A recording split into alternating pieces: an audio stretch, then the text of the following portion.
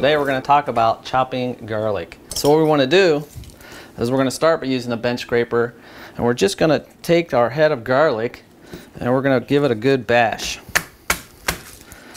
So we're just going to separate the paper. Now what we're going to do with this is we're going to do this again one more time. We're going to use our bench scraper and we're just going to whack this piece of garlic so that makes the paper remove from the garlic clove.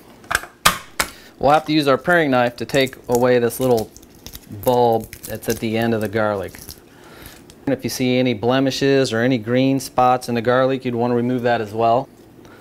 And then what I'm going to do is I'm going to take a little bit of salt and I'm going to put the salt on the garlic.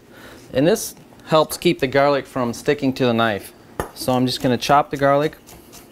Again, you see how easy? It's very easy with this large knife to chop through this garlic.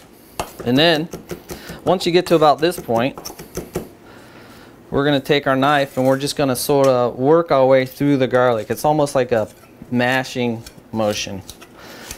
And this will get your garlic really, really fine. But you notice what I'm doing is I'm working this into a paste. And this is going to go right into here. So after we get our garlic chopped, I'll show you the second way we can utilize our garlic, and that's by slicing it. And again, we want it to be very, very thin. So I'm going to use my chef's knife, a little bit of salt, and I'm just going to slice this very thin. And we want it to be super thin again so it'll dissolve right in a dish. And the best way to make garlic sing in a dish is to use olive oil. Toast it in a little bit of extra virgin olive oil. It's the best way to start a pasta dish.